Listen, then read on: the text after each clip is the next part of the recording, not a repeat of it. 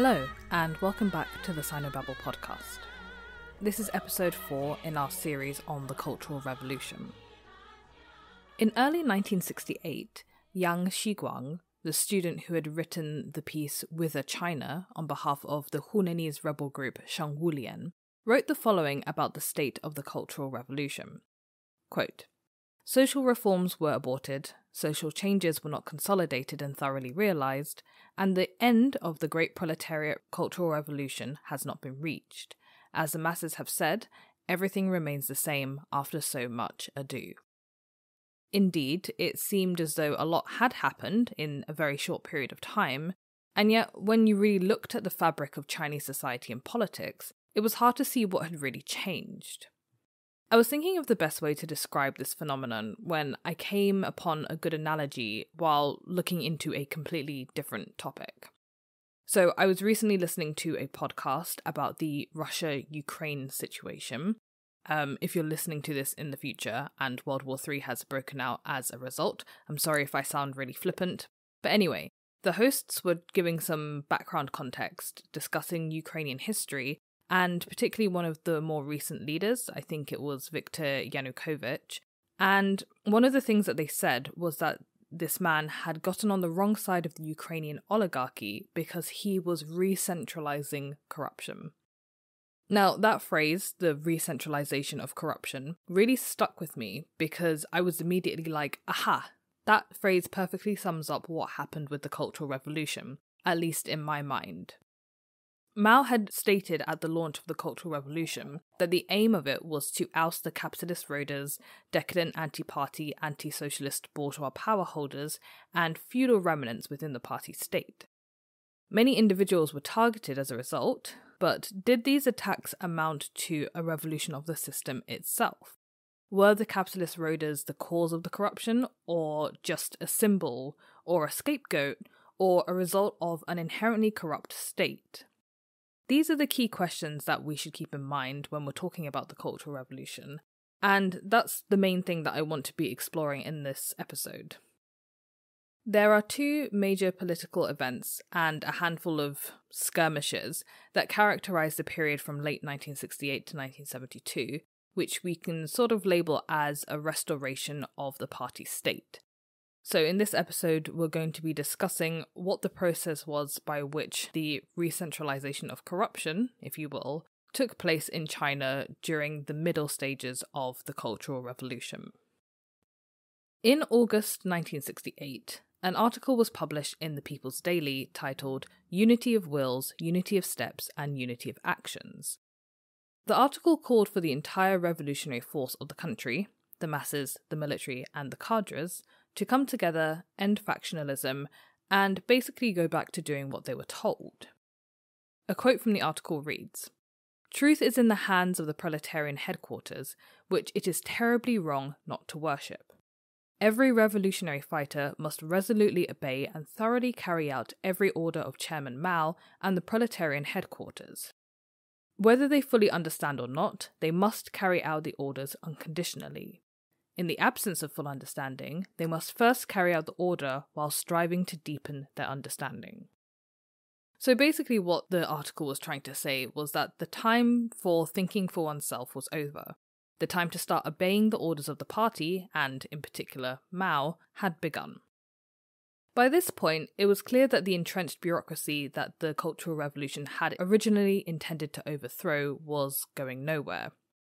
Though some cadres went through the process of re-education at something called May 7 cadre schools, which was a fancy way of saying forced labour on a farm, the cadres were still the overwhelming majority of representatives of the new revolutionary committees.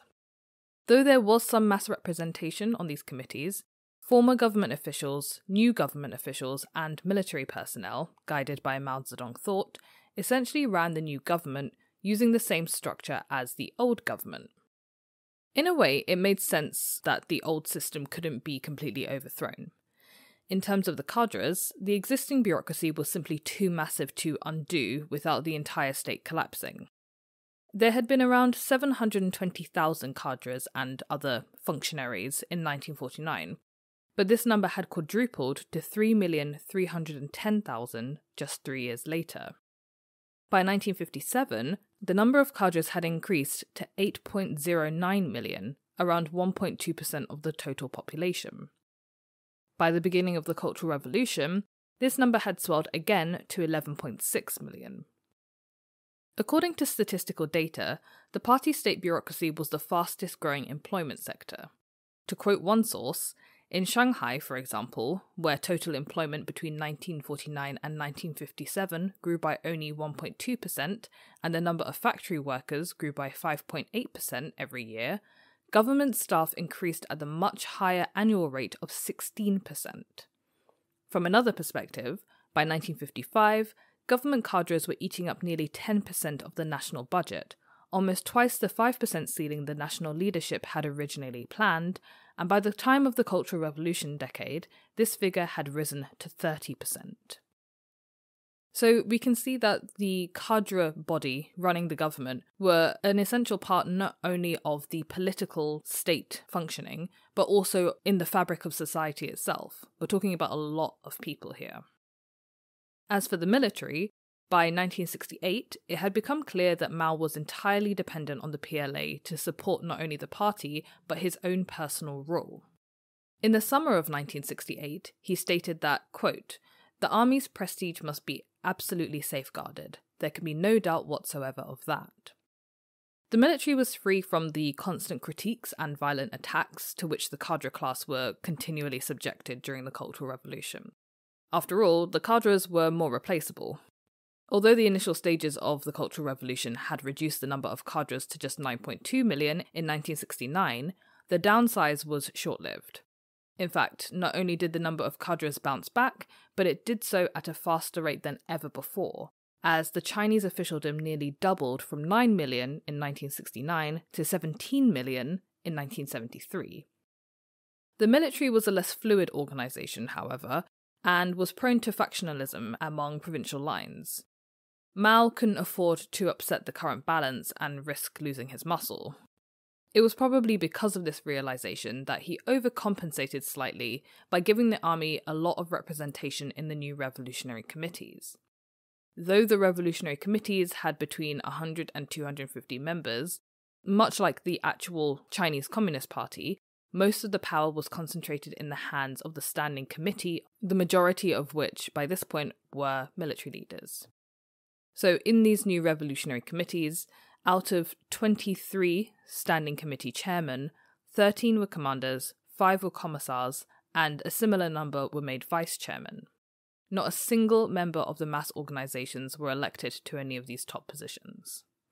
So you could argue that the revolutionary committees were just a temporary structure, and therefore it didn't really matter whether or not the masses had any sort of top representation, but that would be overlooking the fact that the revolutionary committees were supposed to be a transitional body. They were to be the next stage in the Cultural Revolution, and also at this point it wasn't actually clear how long the Cultural Revolution was going to last, nor what the impact the committees would have on the post-Cultural Revolution world. So it would stand to reason that those who attained top positions now would be well placed to get good positions later. So why exactly was it that the masses and the mass organizations, the Red Guards, who had been so instrumental in the first stages of the Cultural Revolution, were now being left in the dust? One theory is that the Red Guards were unable to take part in the new system because of their negative role in the Cultural Revolution. One contemporary article, written by Juliana Heazlett in 1972, states the following. The Red Guards brought down all of the 29 provincial party committees. In addition, they played an important role in discrediting over 80% of the Central Committee. The strength of the Red Guards rested in their ability to destroy. Like many of the former political campaigns of the communist Chinese regime, the emphasis of the Red Guard movement was negative, against the established order, against the party, against the military. As a destructive force, the Red Guards were highly successful. However, once their negative objectives had been accomplished, the Red Guards proved themselves unable to act effectively along positive lines and thus extend the life of the Red Guard movement. So, in other words, even in the 1970s, People recognized that the Red Guards were just tools used by the political elite to achieve the major goal of reforming the system. Except it wasn't so much a reform as it was maybe a reboot. Perhaps this is why so many students and other members of the masses became so disillusioned after this point. Their spirits were effectively crushed, and some politically disenchanted students created the slogan, "Indolence is justified," a pun on Mao's slogan, "Rebellion is justified." But not all students and members of the masses lost their political zeal. At the end of the same article, the author adds, quote, "The second theme which characterizes former Red Guard thinking is a demand for an active political role in the Chinese political system. This revolutionary experience of the Red Guards may prove bitter to the future of Chinese leaders. China's future leaders will be forced to contend with a sophisticated generation of young people who have been practically schooled in political infighting and can be expected to be keenly interested in the Chinese political scene.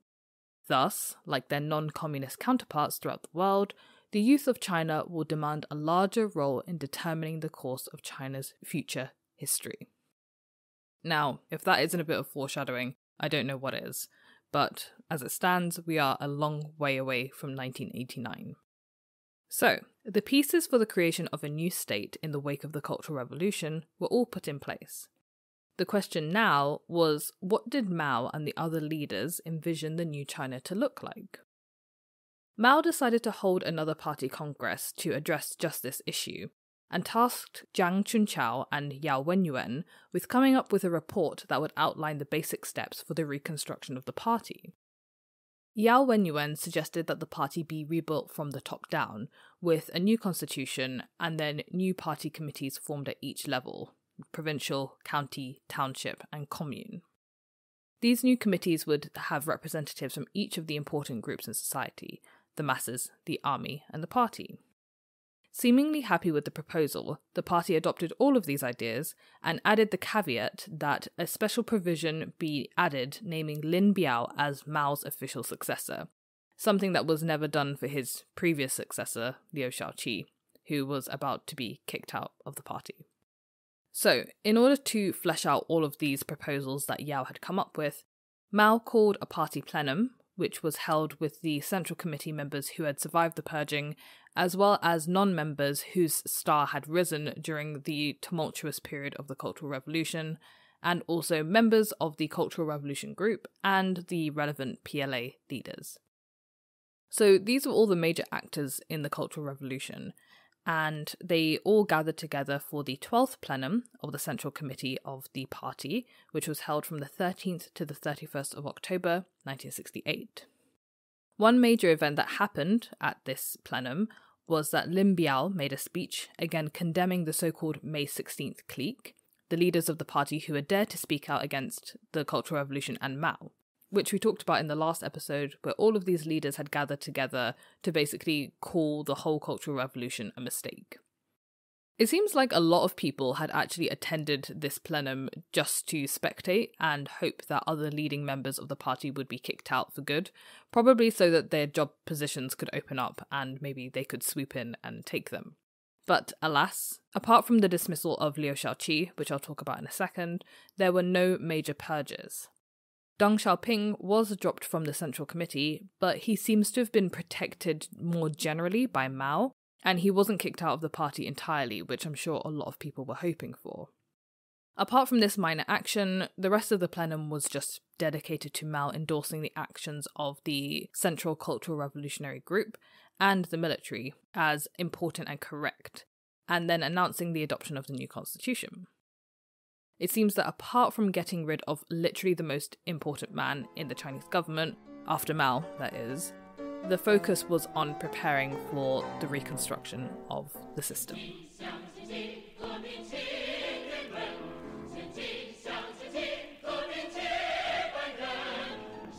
So I'm going to go off on a bit of a tangent here to talk about Liu Shaoqi and his history and his role within the party and the People's Republic until 1969. I feel like we haven't talked about Liu Shaoqi a lot, especially considering how important he is, but there is actually a reason for that. I don't like talking about really important characters and giving you lots and lots of backstory about them until they actually become important.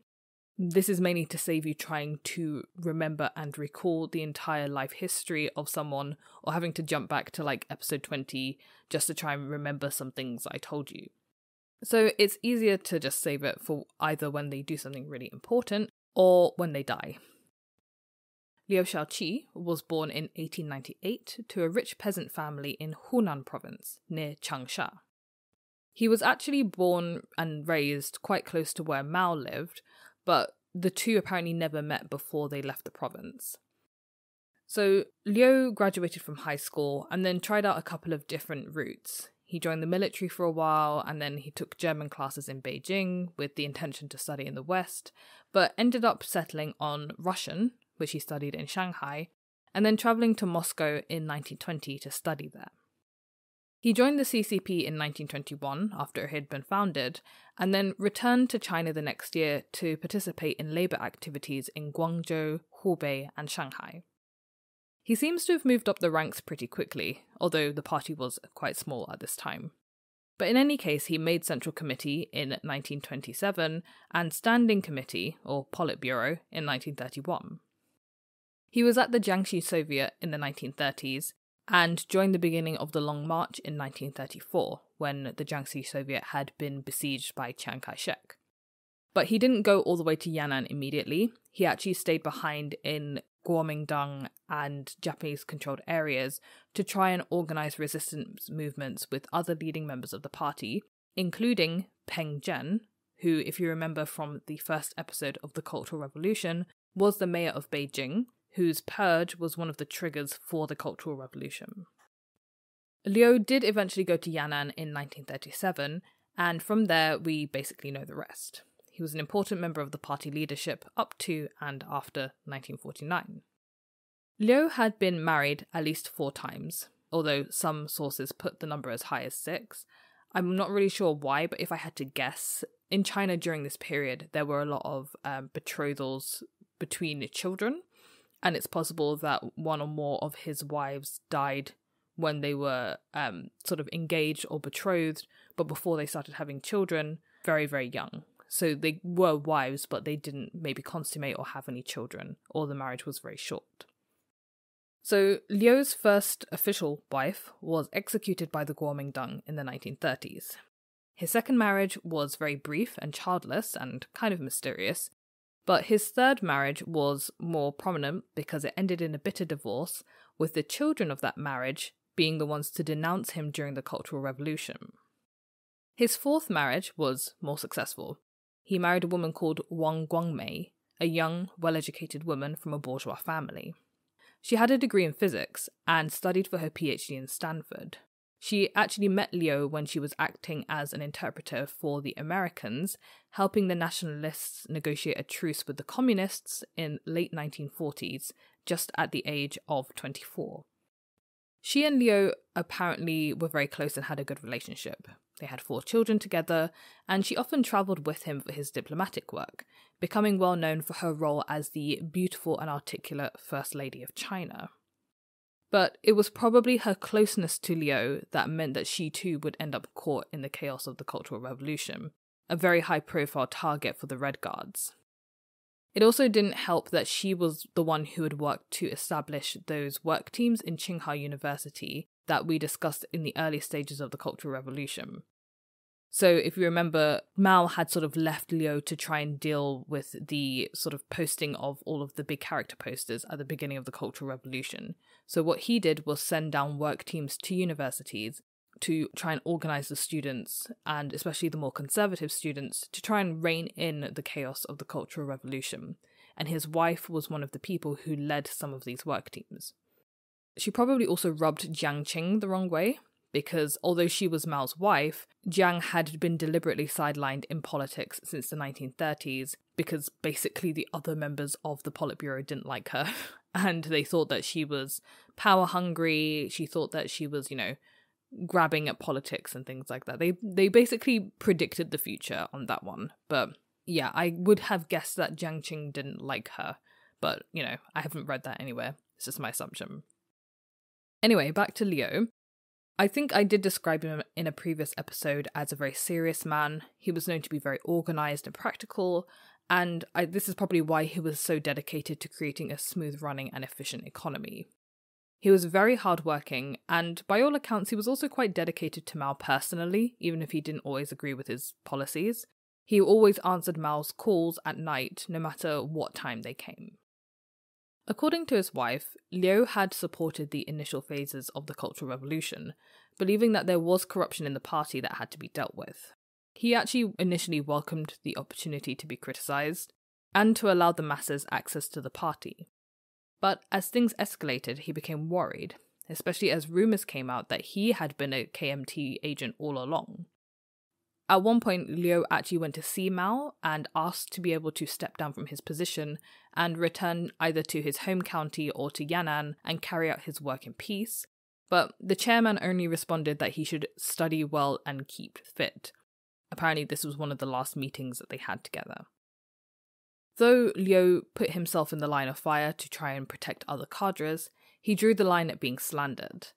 When an article was released in April 1967, calling him a national betrayer, he apparently threw the paper on the ground, stating, quote, "I am not a counter-revolutionary. I never opposed Mao. I was the first to have advocated Mao's thought." His initial wish to be criticised was soon indulged by the Red Guards. He was first criticised in October 1966, for which he prepared a self-criticism. Then he was subjected to a full-blown struggle session on July 18, 1967, at his residence at the party's headquarters in Zhongnanhai. According to reports, within Zhongnanhai, the internal insurrectionists hauled Liu Shaoqi and Wang Guangmei to two separate mess halls for struggle. At the same time, they ransacked and confiscated property from the Liu residence, rifling through the 100-odd notebooks kept by Liu, Wang, and their children, hoping to find evidence of crime. At the public accusation meeting, Liu stood bowing at the waist for more than 2 hours, forbidden to utter a single word. Almost 70 years of age, Liu was tormented until his face turned ashen, covered in beads of perspiration. When he tried to wipe his face with his handkerchief, he was punched by someone standing nearby and lost it. Beads of perspiration dripped to the ground in front of him. After the struggle session, he was marched off to the offices of the front courtyard and kept under surveillance. Wang Guangmei was detained in the back courtyard. The children were kept under watch in their respective rooms. They were unable to contact one another. After that, Wang never saw her husband again. Accused of being a nationalist working for the Americans, she spent the next 12 years in prison, while Liu was put under house arrest and 400,000 people were employed to go through 4 million files to find dirt on him from the beginning of the Communist Revolution. Based on their findings, Liu was accused of having completely betrayed the party and the country and was expelled from the party and all his government positions in October 1968. Not long after, Liu contracted pneumonia, and his condition quickly deteriorated to the point where he couldn't even get up or eat without assistance. After being transported to Henan to be investigated, Liu died in custody on November 12, 1969. The family were not notified of his death until his children wrote a letter to Mao in 1972 asking to see him. After much to-do, Liu's reputation was actually rehabilitated posthumously in 1980, but not until long after Mao had passed away and Deng Xiaoping had managed to wrest power from his opponents. But that's a story for another day. What I think is important to know about the outcome of the Liu Shaoqi affair is that it was used to show that corruption in the party was an invasion of external forces. So in the documents that they found that they said indicated Liu's egregious errors, cadres had outlined how Liu had basically infiltrated the party back in the 1920s and that he and his co-conspirators had been traitors and KMT spies all along. By doing this, the Liu Shaoqi affair was basically able to be used by the party to absolve the party of any blame for misdeeds that had taken place under its rule. Any bribery, embezzlement, mistreatment of the proletariat, debauchery, any kind of immoral act was the fault of the anti-socialists, who had been working for the past 30 years to undermine the party from within. There was no inherent corruption. The system in and of itself was fine. It was just that a few bad apples that had now been dismissed and dealt with, displaced or destroyed completely by the Red Guards, mass organisations, and their counterparts in the countryside, had gotten in, but now they were gone. Now the party was free of its biggest poisonous weed. It was free to build itself back up again and become whole once more.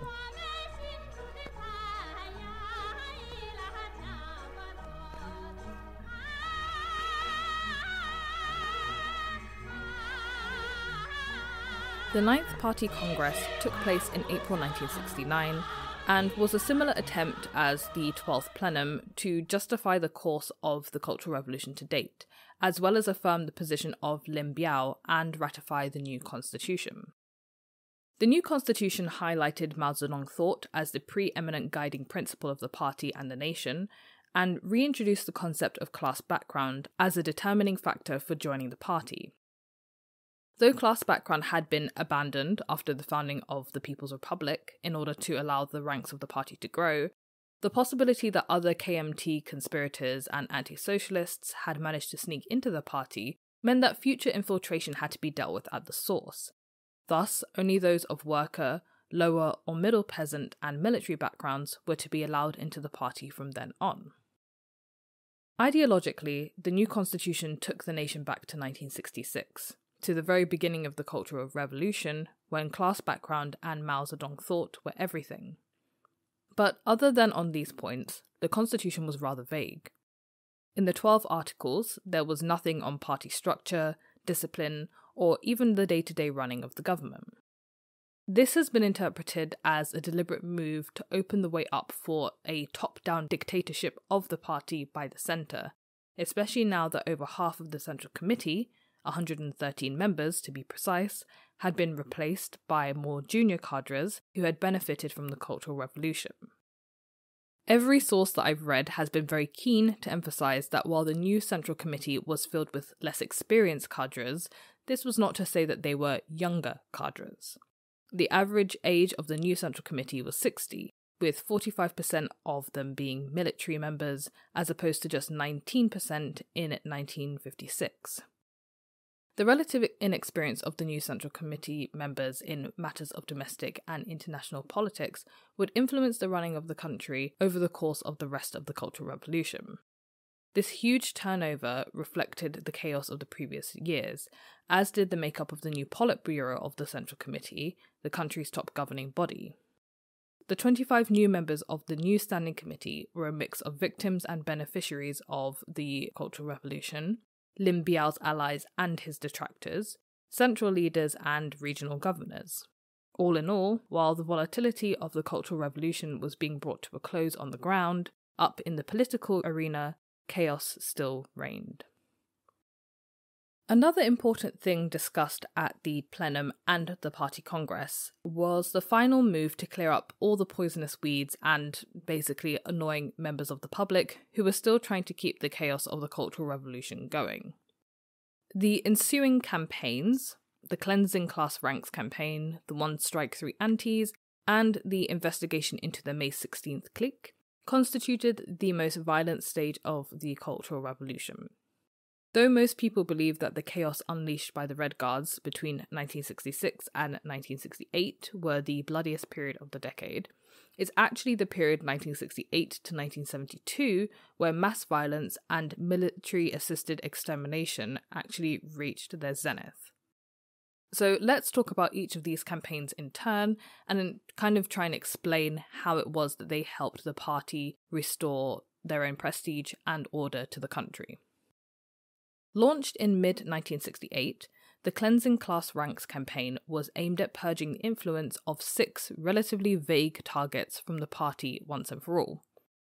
So the 6 targets were 1. Those who had spoken out against Mao and Lin during the Cultural Revolution. 2. The Black Hands who had manipulated others to commit crimes during the Cultural Revolution. 3. Bad Cultural Revolution leaders within mass organisations who had caused major disruption, particularly in production. 4. Hidden counter-revolutionaries that hadn't been discovered to date. 5. Criminals who had committed the heinous act of murder. And 6. Unreformed members of the 4 bad types, landlords, rich peasants, counter-revolutionaries, and rotten elements who had managed to somehow cling on during all of the purges. It seems that the major purpose of the campaign was to get rid of anyone who was even thinking about staging another strike or forming yet another mass group.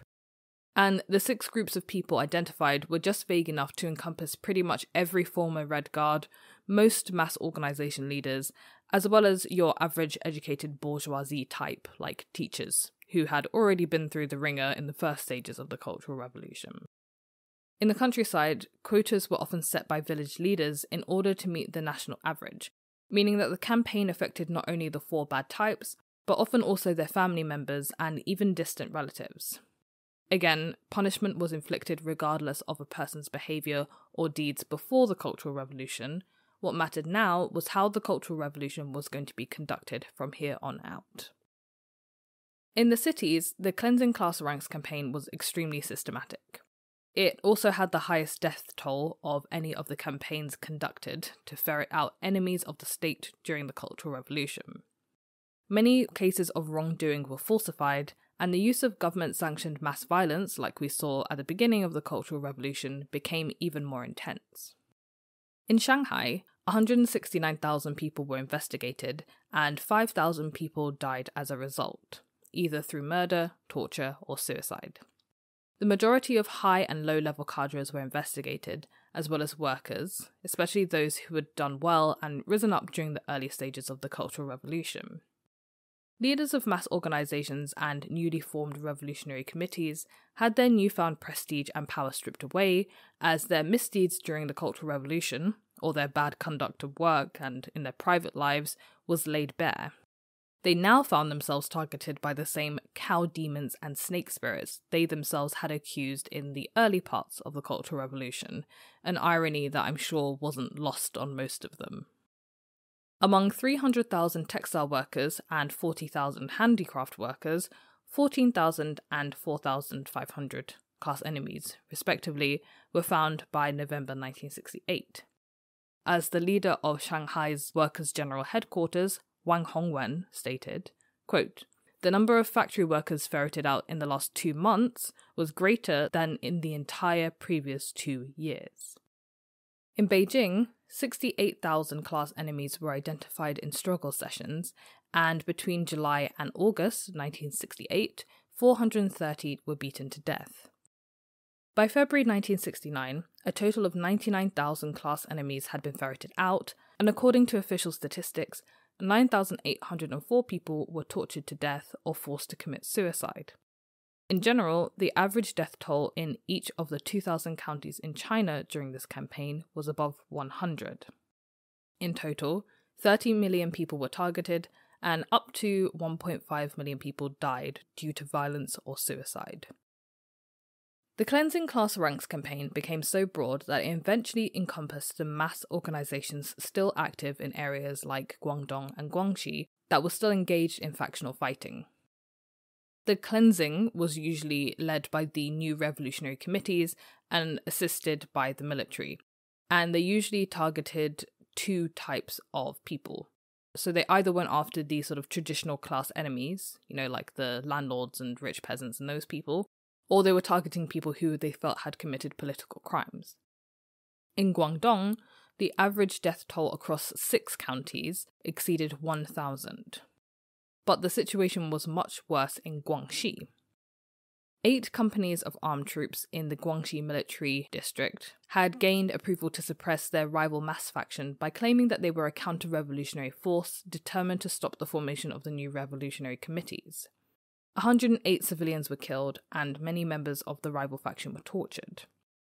Another group, called the Army of Patriots, which were also based throughout Guangxi, were also identified by the military as an anti-communist group, and a violent suppression of that group was launched right at the beginning of the Cleansing Ranks campaign. In Nanning City, a total of 3,547 members of the Army of Patriots were tortured into confessing their political crimes, and 71 people were killed or forced to commit suicide. In another district, almost 10,000 people were subjected to struggle sessions, and 1,000 of them were beaten to death. 2,000 were abused to the point of permanent disability. In another county, the newly established Revolutionary Committee held 11 mass rallies to denounce the Army of Patriots. In the process, 1,500 suspects and other class enemies perished, and 698 were killed during the rallies. It's estimated that at least 100,000 people were killed in Guangxi province alone. On top of the violence, including torture, beatings, and mass murder, for some reason, a wave of cannibalism also took hold during this period, with at least 10 to 20,000 members of different mobs and militia participating across Guangxi province. So what tended to happen was that after victims were beaten to death, their hearts, livers, and even their flesh would be consumed by their killers, with one county reporting that out of 500 people killed, 100 of them were then eaten. The eating didn't just occur in the spur of the moment either. Sorry, I really don't know how to phrase that. So often there were huge feasts that were held where the flesh of the victims was cooked and distributed amongst the community. So some people have labelled this sort of state-sponsored cannibalism, and a number of possible reasons have been offered as to why it even occurred in the first place, from the fact that people felt that it made them more revolutionary, to the idea that they felt that eating the flesh of others would help them extend their own lives, so there was sort of like a mystical element to it. They definitely weren't starving. It wasn't like during the Great Leap Forward period, where there was cannibalism, but not that it was more justified, but you could understand why it was happening. But it seems a lot of the cannibalism that happened was done in secret. The central government didn't actually know about it, and then it was covered up after the Cultural Revolution had come to an end. According to one article, quote, "Some of those reportedly involved in cannibalism received minor punishments when the Cultural Revolution ended. In Wushuan County, where the worst of it took place, 91 people were expelled from the Communist Party for having eaten human flesh, and 39 non-members were demoted or had their wages cut, but apparently no one faced criminal prosecution." So whether it was motivated by personal desire or political fervour or just, mass frenzy, the massacre and the cannibalism in Guangxi is no doubt the darkest and most gruesome chapter of the story of the Cultural Revolution. But unfortunately, it didn't stop there. The witch hunt continued with the One Strike, Three Antis campaign, which was carried out mainly in 1970 and continued until 1972 in some areas like Shanghai. Ostensibly a campaign to counter the three types of corruption, embezzlement, profiteering, and extravagance, it took on a similar colour to the Cleansing Ranks campaign in that targets for attack were so vague that basically anyone could end up a victim. Although the campaign was supposed to improve industrial production, which had failed to reach its targets because of the disruption caused by the Cultural Revolution, ironically the campaign actually ended up doing the opposite, as it was often carried out in waves, which meant that different people were targeted at different times over the course of 2 years, so the disruption just sort of kept happening in cycles over and over again. And again, the sheer number of people that were targeted was just enormous. In Hunan province, for example, in 1970, over 24,000 counter-revolutionaries were investigated and tried. The campaign also sort of combined financial crimes with political ones, again, upping the number of people who were targeted. So in Shanghai, demobilized Red Guards who had been sent to factories and who sort of wanted to remain activists but ended up clashing with their more conservative peers, ended up falling on the wrong side of the workers' general headquarters. So 130,000 of these activists ended up being accused of economic crimes and 30,000 of them of counter-revolutionary crimes. Again, things such as personal mistakes, interpersonal grievances, and perceived behaviour since the beginning of the Cultural Revolution were all taken into consideration during the campaign. The high-level worker rebel leadership were especially affected. Around 40% of new worker cadres were impacted in some way. In total, about an eighth of the population of Shanghai was persecuted, and around 1,600 people died in the city as a result of the campaign. One particular side effect of both of these two campaigns, the Cleansing Class Ranks and the One Strike, Three Antis, was that the mass organisations were severely weakened, particularly in urban areas, and particularly those run by workers. It's difficult to know whether or not this was deliberate.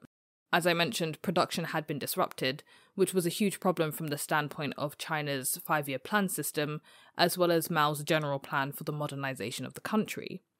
Workers were probably also getting a little bit too political for the party's liking, which is evidenced in the fact that many of the victims of these campaigns were those who had actually benefited in the first stages of the Cultural Revolution, when the mass organizations were first being formed. It was the proletariat that was supposed to be led by the party, not the other way around, despite what the epithet dictatorship of the proletariat might otherwise suggest. The final important campaign from this period was the investigation into the May 16th counter-revolutionary clique. Running from 1971 to 1976, it was actually the longest-running mass campaign of the Cultural Revolution, lasting till its end, and again was supposed to be a movement to find the very last of those anti-party conspirators and opposition to the revolutionary committees that had been hiding in whatever corners and under whatever blankets people hadn't checked yet. Honestly, it's just shocking to me that by this point there was anyone left to persecute, or that anyone had even any energy to carry out yet another witch hunt. But alas, they did. In Jiangsu province, for example, 6,000 people died from severe injuries following various types of torture. Zhou Enlai himself had even led a mission to subject 1,700, or roughly 57% of foreign ministry workers to a struggle session. I could go on with all these different statistics, but it's just honestly so exhausting to read about the constant search for the interrogation of, the torturing, and the killing of all of these people. It's so hard to believe as well that so many people could have been denounced, tortured, or killed in such a short period of time. But that was just the nature of the period, I guess. It seems very much like you either had to be looking for an enemy, or you would be accused of being one. If you stood still for too long, people would become suspicious. Thus, it seems as if the entire country was in a state of perpetual motion for the entire 10-year period. And it seems as if the party was kind of doing it, or Mao was kind of doing it, to keep people on their toes and to stop them from seeing what was really going on, especially at the higher levels. There were people who were able to avoid the worst of the chaos, obviously, and we'll talk about that in a couple of episodes' time. But from the figures that we've just discussed, we can see that such a huge portion of the population was directly targeted in these campaigns that there couldn't possibly have been a single person who remained completely untouched by them, whether they played the role of oppressed, oppressor, or simply a bystander.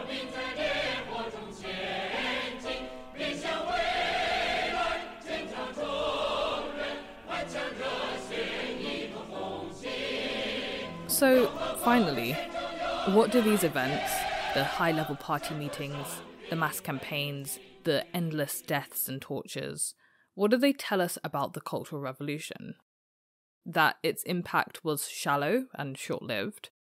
Well, according to national official statistics, about 100 million people, or a tenth of the country's population, suffered during the Cultural Revolution. As we'll see in later episodes, the damage done during the Cultural Revolution was deep and long-lasting. Even if there wasn't a huge impact on the state, it was certainly felt on the ground in society. What about that things that it said that it was trying to fix weren't the true aims of the movement? When Mao launched the Cultural Revolution, he claimed that there were demons within the party who were trying to destroy it. In a way, he was correct, if Chinese socialism in the 1960s can be summarized as the anti-capitalist economic policies and adherence to Maoist reforms that Mao would have liked it to be. Those who hesitated to embrace Mao Zedong Thought, as well as those who were a threat to Mao's plans to transform the country into a nation of sprawling rural communes and urban industrial centres, were replaced. But was that really what the movement said it was trying to fix? And what about the idea that took hold in China itself, that the people, in the end, don't really have any power? Well, if the Cultural Revolution taught us anything, it's that the people did have power, but the problem was that they weren't able to wield it freely. It was almost as if they were stopped before they could really get going, that just as the Cultural Revolution was about to reach a critical climax, its head was cut off. In the end, we'll never really know just how powerful the hundreds of millions of Chinese individuals could be when joining together to overturn an overbearing government, mainly because they were often just found fighting among themselves. Perhaps the true lesson of the Cultural Revolution is that China is a one-party state, and one of the aims of the party is its own self-perpetuation. It exists partly so that it can keep on existing, and it brooks no opposition to this aim. This is why the idea that the Cultural Revolution was a revolution against the party is being critiqued more and more these days. Besides, it's much more believable that it was just a power grab by Mao, as we discussed in episodes leading up to the Cultural Revolution, and in the first episode on why the Cultural Revolution had been launched. In the end, Mao was fearful that his own position was being threatened, and he was even willing to turn the logic of the Cultural Revolution on its head on multiple occasions in order to achieve his aims. The May 16th circular on the Cultural Revolution, which was distributed to every party committee at every level of the country, contains the following statement: "Everyone is equal before the truth. This is a bourgeois slogan. Completely negating the class nature of truth, they use this slogan to protect the bourgeoisie and oppose the proletariat, oppose Marxism-Leninism, and oppose Mao Zedong Thought. In the struggle between the proletariat and the bourgeoisie, between the truth of Marxism and the fallacies of the bourgeoisie and all other exploiting classes, either the east wind prevails over the west wind, or the west wind prevails over the east wind. There is absolutely no such thing as equality." The point of the Cultural Revolution was never to bring the party in line with the masses, nor was it to grant the masses the power to oversee the party. It was launched in order to anoint Mao as the holder of absolute truth, enshrined within his Mao Zedong Thought. The objective truth didn't matter. What mattered was who was speaking. As a quote from the beginning of this episode showed, from the perspective of the people, nothing had really changed, but at the same time, everything had changed. People had learned that a true Marxist revolution, led by the proletariat from the bottom up, was not possible in China.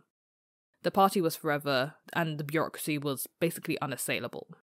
Even if they got rid of bad individuals, those individuals would just be replaced by new people, and the actual structure would remain the same. Those who were left to jostle for their own position in a post-violent world must have wondered, thinking back on all the infighting, the persecution, the death, and destruction, was it all worth it? Well, maybe there's another side to the story. As we move into the post-1969 period, a new question emerges. Was the Cultural Revolution all about destruction, or did anything new, anything good, come out of it? In his book, The Battle for China's Past, Gao Mobo writes the following.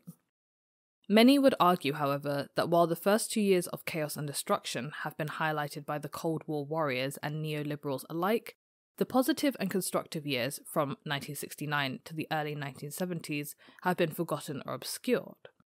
These positive legacies include a massive infrastructure program, radical education reforms, innovative experimentation in literature and the arts, expansion of healthcare and education in rural areas, and rapid development of rural enterprises. The Cultural Revolution involved many millions of people who willingly participated in what they saw as a movement to better Chinese society and humanity in general. A whole range of ideas and issues, from politics to education and healthcare, from literature and the arts to industrial and agricultural policies, were examined, tried, and tested. Our present mindset, politics, and even geographical location tend to heavily influence our perceptions of the past. This is something that I've learned from being a historian.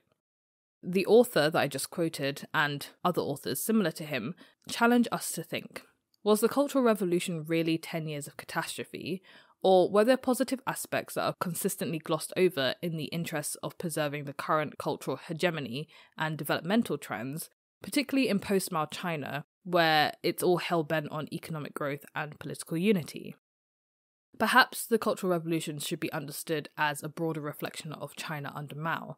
While there were many who suffered and became victims, there were also many who benefited greatly and whose fortunes were completely transformed. Many people lived good lives and were able to progress in new careers. Not only did not all Chinese people suffer, but it's very important for us to remember that for those who did suffer, the inflictors of their suffering were their fellow countrymen, not some outside invader. Often they were their neighbours, people they knew. Hell, sometimes they were even their own children. How the Cultural Revolution can be seen through different lenses is a really important question, and it's one that we will be exploring in this series, but not quite yet. And that's because before we move on to the next stage, talking about education and economics in the countryside and whatever, there's one really important question that we have to answer. It's my favourite question when it comes to the Cultural Revolution, and that question is, what happened to Lin Biao? But for now, that's it for this episode. I hope you enjoyed it. Don't forget that this podcast also has a newsletter.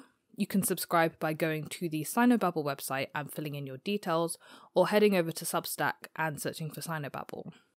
A couple of teachers have let me know that they use the YouTube videos of this podcast to help with their lessons. There isn't any video with them, but it just helps them integrate it better. So if you're a teacher, you want to use the YouTube videos, search for Sinobabble on YouTube. We're not all caught up yet, but over time we're going to get there. You can also donate to support the podcast by going to sinobabble.com and clicking on the donate button. You can make a one-off or monthly contribution. Any amount at all is much appreciated.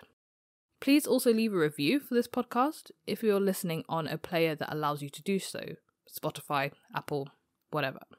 And finally, if you have Twitter, please follow me there at Sinobabble. That's it. Thanks so much for listening, and I hope you tune in to the next episode.